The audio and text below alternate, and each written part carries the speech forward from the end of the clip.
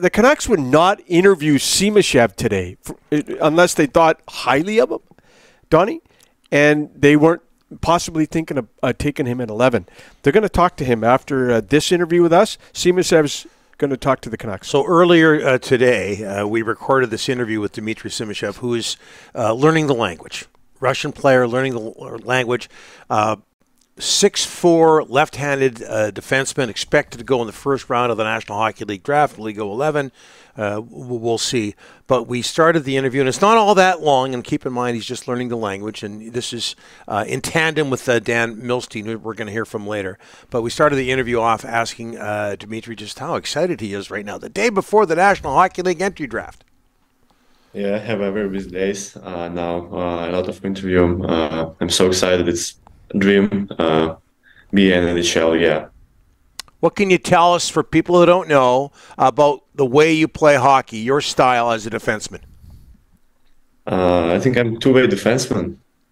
Yeah, I'm a big guy, aggressive guy, and I can play creative in offensive zone. What are you going to be working on over the summer? What improvements do you have to make? I improve my defensive game because I'm defenseman, yeah, and shooting because it's very important for offensive defenseman and offensive part of my game. Have you met with the Canucks yet? Have they taken you out for dinner? No, I didn't have dinner with Canucks. What do you know about Vancouver? Good sushi. you know, he was fully prepped for this thing. Yeah. Dmitri, let me ask you, growing up, who were some of your favorite players growing up? Who do you model your game around? My favorite players, I like Moritz Seider. I try play like Moritz Seider, but skating like Mir Haskin. Dmitri, do you know any of the Russian players on the Canucks, in the Canucks organization? Yeah, obviously. Yeah. Yeah, Kuzmenko, yeah. Okay. Quinn Hughes, not Russian, but I know this. He knows of Quinn Hughes. He's followed his career. Yeah, big time. He loves Quinn Hughes. According to Button, the Canucks should stay away from him. But who knows? Yeah. Right? Okay, you saw Dan Milstein there. Is that all you have to say, by the way? You were sitting there writing notes? I thought you were going to say a little bit more. No, it was a great interview. His English is really good. And the big thing that Dan told us a year and a half ago, he started working on his English. There you go. And he started working on his English to the point where it's very good. You know, well, I thought that's what you were going to say. I was going to say that. It shows a lot of courage coming on a program like this. Yeah.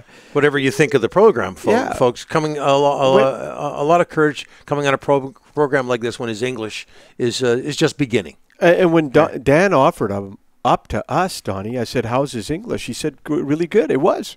Okay, you saw Dan Milstein there as well. He represents Dmitri Simashev, Dan from the Gold Star Hockey Group.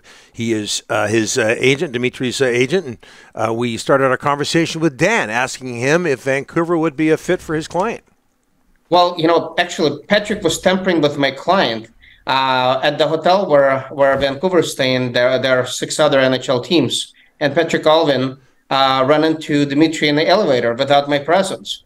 So, but all the jokes aside, look, Dmitri would fit on any team. I consider him to be the best defenseman of this upcoming draft, and we're gonna have a good night tomorrow. Hey, what can you tell us, Dan, about a couple of players? First of all, Andrei Kuzmenko, is he going for the title of world's fittest man? It looks like he's in the best shape of his life right now. Have I got that right?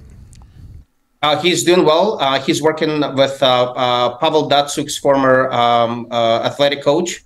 So he's going hard at it the entire summer, every single day. He's sitting farther from the table and closer to the gym. And he's doing quite well.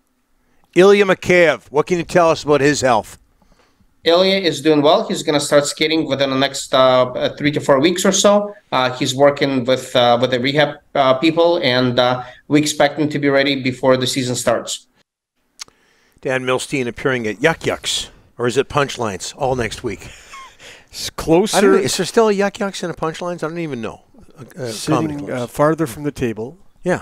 Closer to the gym. Yep, Dan. Funny guy, funny guy. And obviously, he has a relationship with the Canucks that has worked out fairly well so far. Absolutely, he's got half the Canucks roster, and he's working on the other half. Okay, all right, and folks, I don't know if you've seen it. We ran the shot yesterday, but Andrei Kuzmenko on a world tour in Bali yesterday. Bali. Or we saw, he posted a shot yesterday of him in Bali, of all places, working out on the ice. Right? Yeah, I saw another picture of the rink today. It's very small. I don't know if there's a net there. Anyways, but he, is there a net there? We don't see one. I saw another photo. I didn't see a net, but you know what? For him to find a rink in Bali, good on him. The netless workouts in Bali are a big thing in the National Hockey League these days. It could be just a community rink I